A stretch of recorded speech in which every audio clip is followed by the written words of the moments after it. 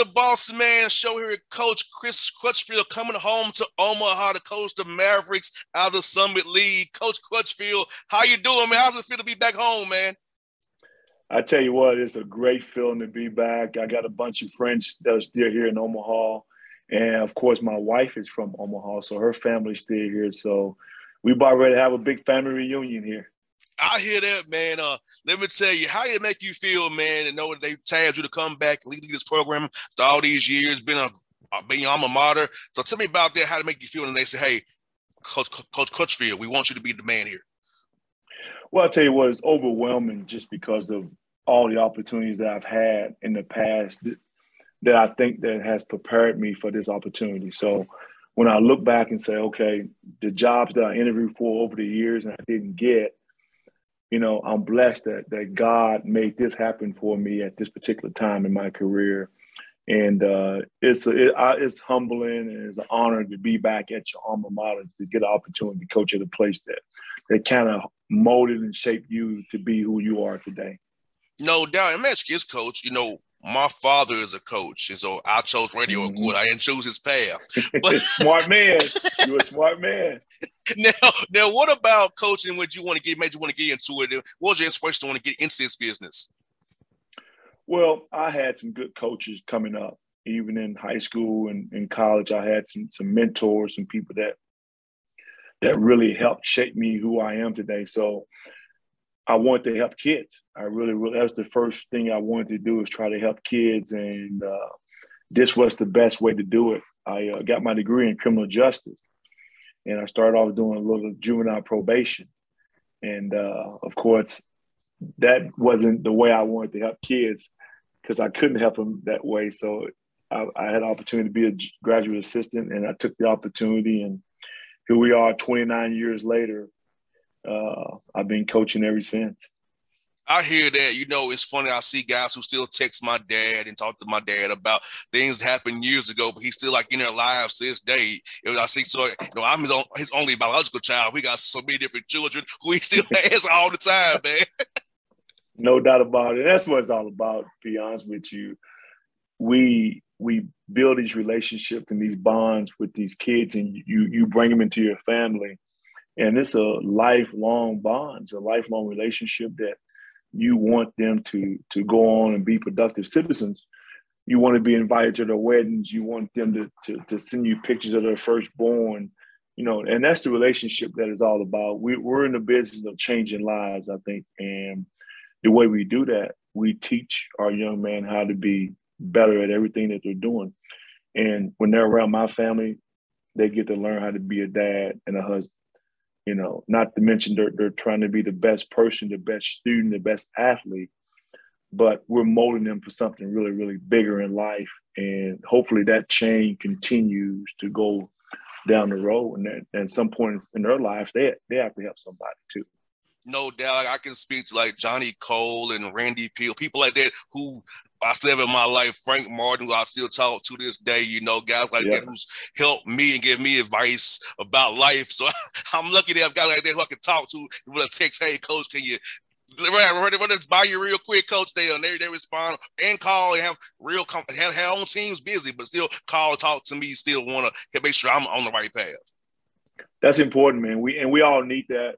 Sometimes our egos get in the way and think that we don't need that conversation or that uplifting or someone to give us hope. And we all need it. We all need it. And I think our jobs as coaches, and you know, as being a son of a coach, those words, man, go a long way to just get you through that moment that you're going through or that day. And you need those positive words. No doubt, Coach Crutchfield. Also, man, for you, when you recruit a young man to Omaha, you lived it. Like, you know what that life is. So you're the best salesman it can be for Omaha basketball because you were an Omaha Maverick. You know what it is to be in the best of Omaha. So talk about that as you build this program, having young men know that you really have still been in their shoes, that they're going to walk into. And that was part of the interviewing process. And I told our AD and the people on our staff that was going through this process with me that you're not going to find a better candidate that want to be in Omaha.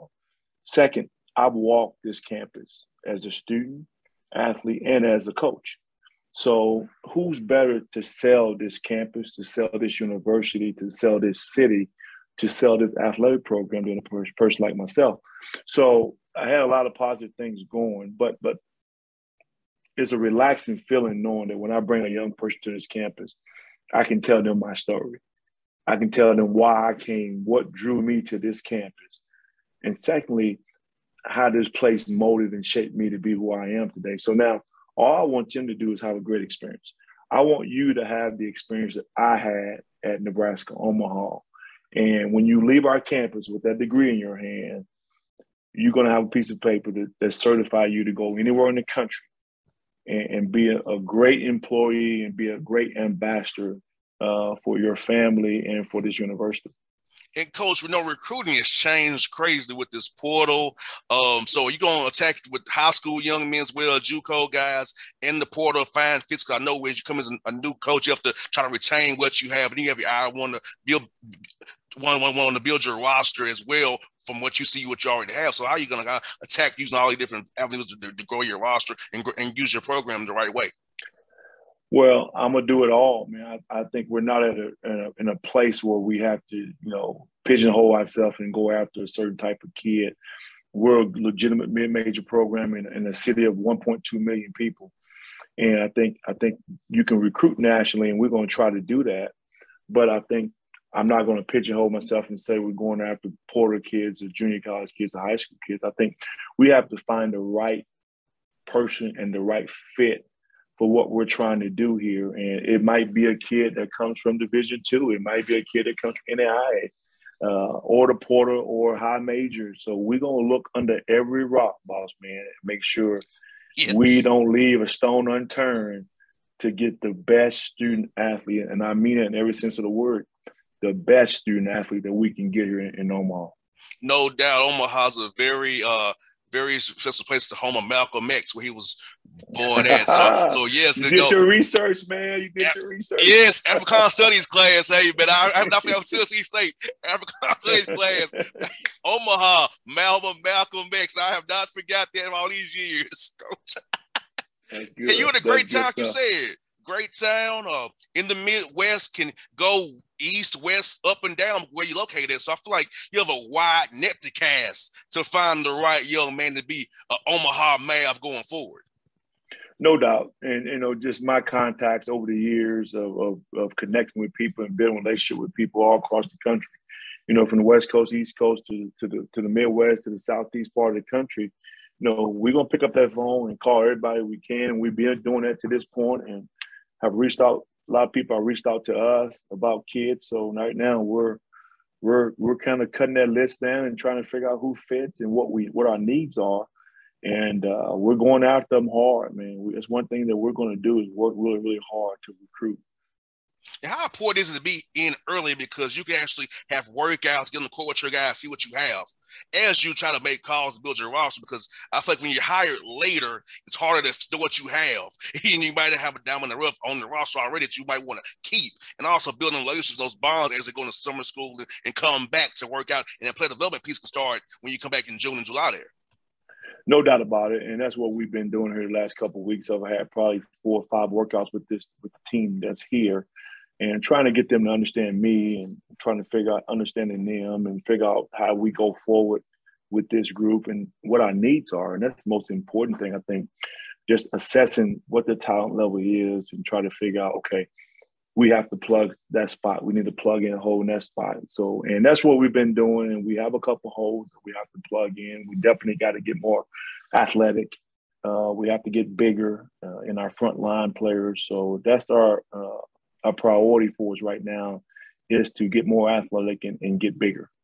I got 2 more for you, Coach. They're by Atlanta. So when you come to Atlanta, Coach, what is your favorite thing to do here when you come to town, to recruit or see players?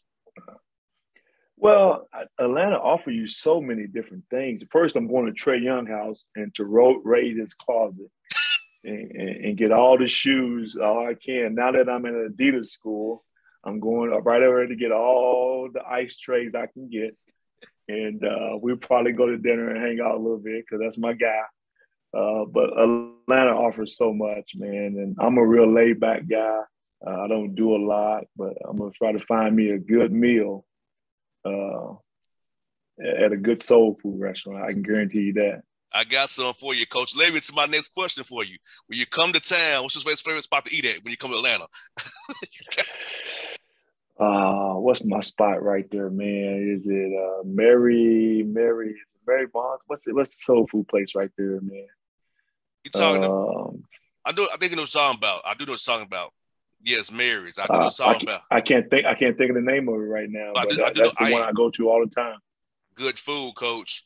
Good food. So, Coach, we come to Lake Point, the EYBL, any of the live events. I'm gonna give you a number off the air here. Chance Swain's number. Okay. Hey, Coach, we'll go out and have some soul food, man. We'll catch up. We'll chat about.